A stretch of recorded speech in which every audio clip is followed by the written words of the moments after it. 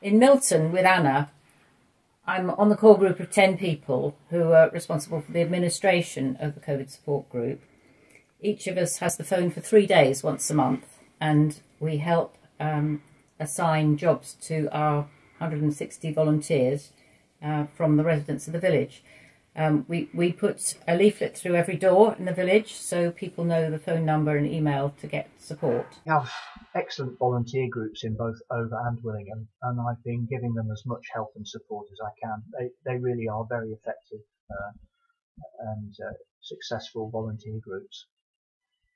In the last few days, I've been speaking with small businesses in my ward to remind them that they could be eligible for government grants to get them through the crisis. With some success, I'm pleased to say.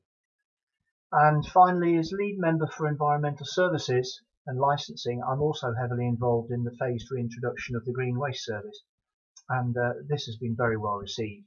And of course there is the usual casework which never stops.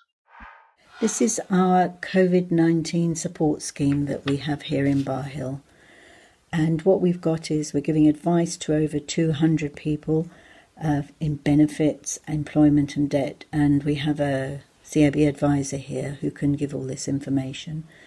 We've got people who will do shopping for residents for food and prescription, advice on mental health. We've got at least 12 residents accessing that. We have an extensive food bank for residents, and over the village we've got 115 volunteers to do the delivering. We've got 15 volunteer drivers, and now we're looking to translate this information into Polish and Romanian.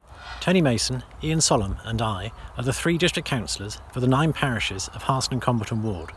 There's been a tremendous response from volunteers across the ward, and it's our job to make sure the right information gets passed on to the various volunteer groups and the parish councils who've all been working so hard to help people during this crisis.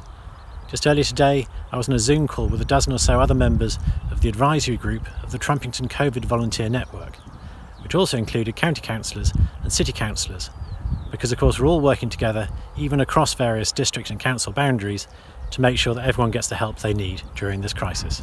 With my district council colleagues, I've been supporting the COVID groups that have evolved in Milton, spearheaded by the church, and in Landbeach, led by the parish council. I'm on the Milton coordination rota, taking calls and emails and matching them up with volunteers. And it's really heartening to see how many people have volunteered in both villages to offer practical help and sometimes a friendly phone call to residents who are self-isolating or alone. I'm also on the ground collecting prescriptions and shopping for both villages, and everyone receiving our help has been enormously grateful. I'm sharing information from the county council with all the groups as well.